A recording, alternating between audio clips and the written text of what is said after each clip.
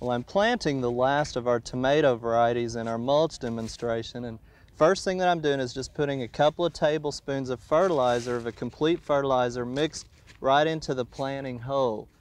And what we're planting in is a black plastic mulch that's on a raised bed, and we'll talk about that a little bit later, but this is a tomatillo tomato, often called a ground cherry or a husk tomato. And it's a little bit different. You'll see it sometimes in the exotic food section of your grocery store. And as the fruit comes off, we'll talk to you about those a little bit too. But first thing, again, we've mixed that fertilizer in. We've cut a hole in our plastic, and then we'll just plant that tomato plant just like we normally would, and we'll water it in with a starter solution. Now, the raised bed idea has a lot of benefits. One is to help keep the water from standing around the plant. So it's raised up, we've got good drainage, and the black plastic helps heat the soil up a little bit earlier. Now, another great benefit is the fact that it helps keep weeds from growing up around our plant, so we have less weeding to do. Now, this particular plastic that we planted in is called photodegradable. And if you'll remember last fall, we did a little segment with Dennis Scott, who talked to us about his watermelons, and he used black photodegradable plastic, and this one actually will degrade in about 60 to 90 days. And what happens as the sun hits the plastic, it starts to deteriorate and breaks apart, and hopefully you won't have to pick any up and haul off to the trash, and that's one of its benefits. Now, on our second row, we have another type of plastic, which is another photodegradable. And this one actually is supposed to last about 30 to 60 days. Now, one of the negatives on these photodegradable plastics are that once we built the beds, we just pulled soil over, raised it up, and then we covered the edges, the outsides, with soil. Since that area is not exposed to sunlight, what happens is the top will break down, but this that's covered will remain. And this is some of what is left of Dennis's demonstration last year that's blowing over into our demonstration gardens. And again, it's not exposed to the sunlight, so it's not going to break down as easy. So there are some negatives with this, but a lot of the commercial operations are using these types of plastics. And they're also using this concept, but they have the commercial implements to actually design the beds and lay an irrigation line down the center as well, like a drip tube. Now, this is just another type of black plastic, but this one is not photodegradable, so it's going to have to be physically pulled up and removed and hauled off. The difference on this one is it comes in a different color on each side. This side is black, which you can see, and this is the same product over here, but it's got white on the other side, and we've put the white side up because it actually helps reflect the sunlight a little bit more during the summer, which is very beneficial. And there's also some research that shows that it helps keep away some of the insects. Now, when we're using the black side, it warms it up quicker, but it also is going to get very hot during the summertime.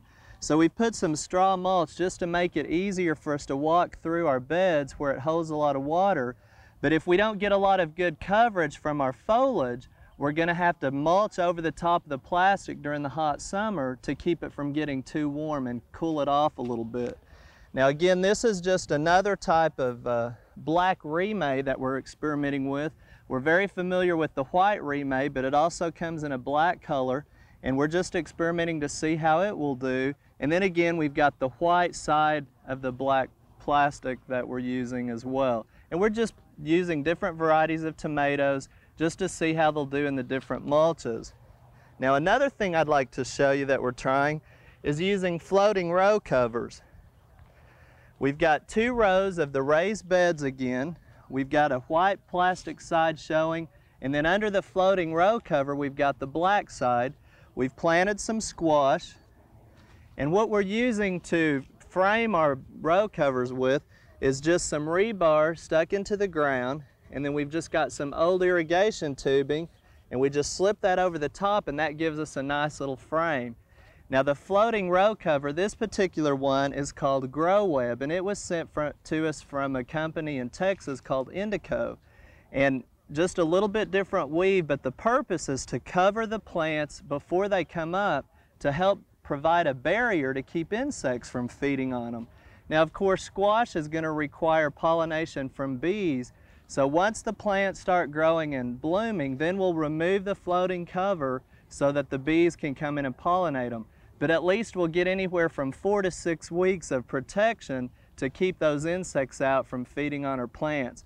Now, if you wait too late and put the covers on after the plants are growing, you may have trapped insects in there, and that obviously could cause a negative result. So we'll let you know how these things are coming along, but we also want to take you and visit with you in a research center in Lane with 2 of our specialists, Dr. Bob Cartwright, who's our entomologist, and also Dr. Warren Roberts, and see what kind of research they're doing that's very similar to this.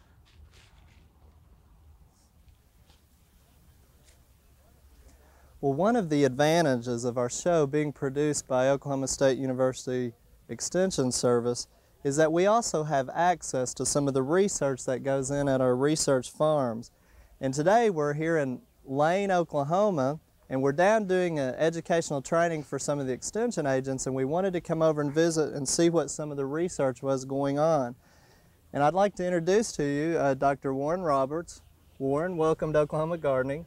Thanks, Steve. Now, you're an assistant professor, and your main area is 100% research and vegetable production. That's correct. Well, first of all, Warren, tell us where we're at as far as the research station. We're in southeastern Oklahoma in Atoka County. The station is located fairly close to Texas, fairly close to Louisiana, give you an idea of the region that we're in.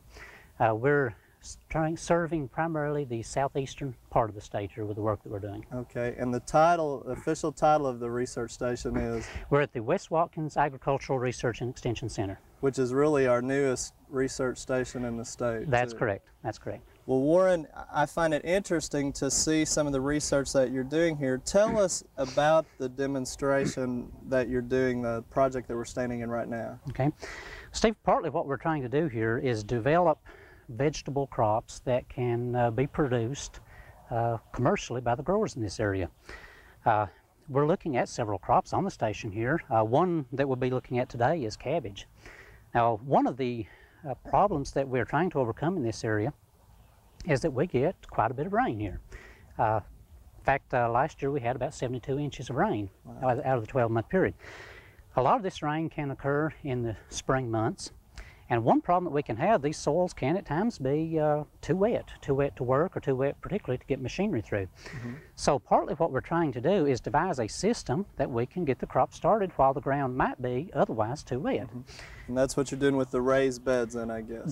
That's correct. By growing plants on these raised beds, the rooting area for the plants is much better than it would be if you were not on the raised beds where the roots would be growing into wetter soil. Right, so better drainage. And of course we've talked about raised beds on our show before, and we've constructed some in our studio gardens as well. But in addition to the raised beds, you've got a couple other things going on here too. Tell us about that. Okay, well, it all ties back, I think, to the soil management, partly to the raised beds. And that the raised beds, if they are not protected by some kind of a cover, soil erosion can be a problem. Okay. So we're trying to develop a system that we can produce commercially, but we want to stop soil erosion if we can. So we're looking at different kinds of mulch.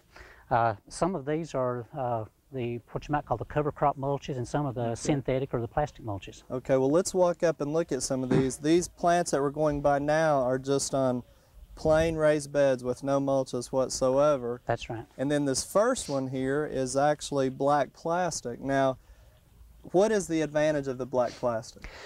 One thing that it does is it modifies the soil temperature. Usually it will warm the soil temperature over what you might get in the bare soil. It will also stabilize it. You don't get the real fluctuations or swings that you might get in bare soil. So it's a steadier environment as far as the temperature goes. And just observationally, it looks like the plants on the black plastic are a little bit further ahead in producing and growth than the ones without too. Is that a good statement? That's a good statement. We see that most of the time, that the growth is usually a little better, particularly at this time of year when we do get warmer temperatures under there. We also get some moisture conservation with the black plastic, not as much evaporation, and usually we will get faster growth and quite often a higher yield.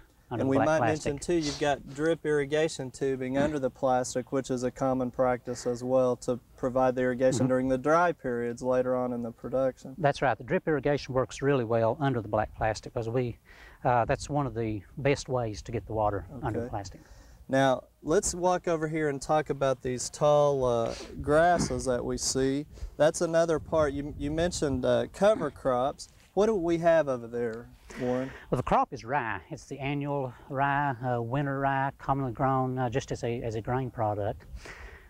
This normally is grown as a cover crop. We've taken cover crops and modified it slightly in that, yes, it is a cover crop, in that they are seeded in the fall. They're allowed to overwinter on these beds, but where we're modifying the system, we are not plowing it, we're not mowing it, we're not tilling.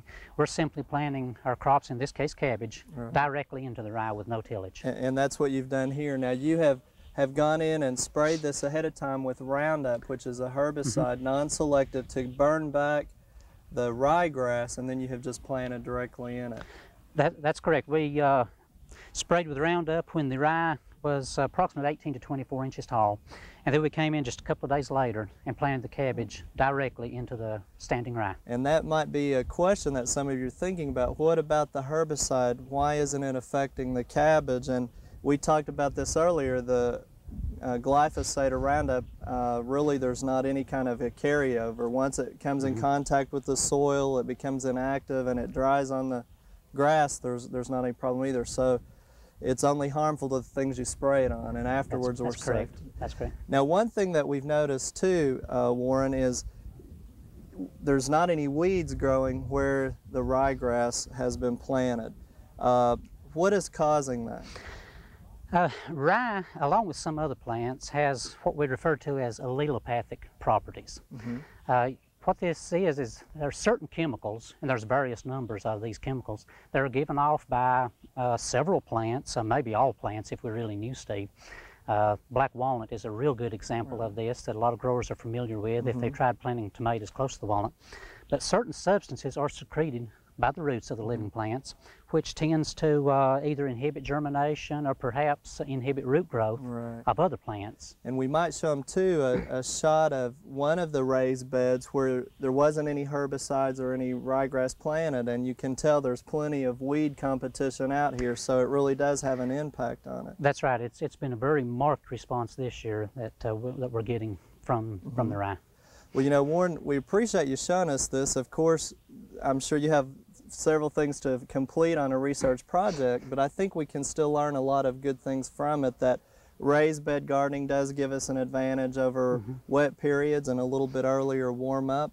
Obviously, the mulches work wonderful with the plastic, and then we've talked a lot about cover crops too, the benefits they have, and so hopefully you'll be able to share these things eventually with commercial growers, but as far as homeowners, we can still get a lot of applicability from them as well. And we're going to be trying some of these things at our studio gardens too, and hope that you'll come by and visit us there. And we want to thank you again for inviting us out. Thank you. We hope you've enjoyed this classic from the Oklahoma Gardening Vault. Remember, even though these tips and techniques are timeless, there's always something new to learn in the world of gardening. By subscribing to both Oklahoma Gardening and OK Gardening Classics, you'll have access to a wealth of gardening knowledge, both classic and contemporary.